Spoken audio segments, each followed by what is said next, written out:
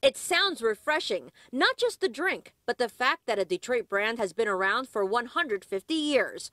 Vernor's Ginger Ale is being celebrated at the Detroit Historical Museum. This is absolutely nothing but fun. For a company to be around for 150 years, especially a soda pop company, this is a wonderful thing. The museum is hosting a 150th anniversary party Saturday. Some of the Vernors family is actually coming by the museum. Vernors is really special in Detroit. Vernors is part of everybody's story. Like my dad, for example, dated my mom at the Vernors soda fountain. Every other Friday, it was a date at Vernors. And everybody has a family story like that. Keith Wunderlich is the founder of the Vernors Ginger Ale Club. He offered some of his collectibles to be displayed. Dispenser from the 1940s down there, some great cardboard advertising from the 1940s, some old bottles, different types of advertising. Keith will be at the party selling floats and Boston coolers to raise money for a Vernors historical plaque. They cost about $4,200 before installation, so we're looking to raise $5,000 through the event so that Vernors can be honored like it should be. And of course I had to get a preview of the Boston cooler. Put a little bit of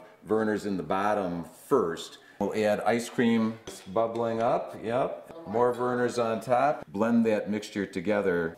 This is really good.